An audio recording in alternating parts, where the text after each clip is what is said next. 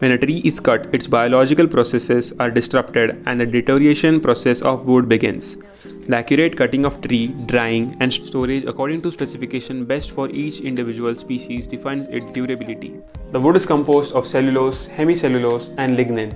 Each species is influenced by certain microorganisms present, like temperature, humidity, and oxygen content. The ratio of lignin to water determines the hardness and rigidity of wood. Generally, surface treatments are used to increase protection of different parts, such as varnishes, oils, and other chemical processes. When allocating soft and hardwoods for building according to their hardness, it's fundamental to define proportion of sapwood to hardwood inside a trunk.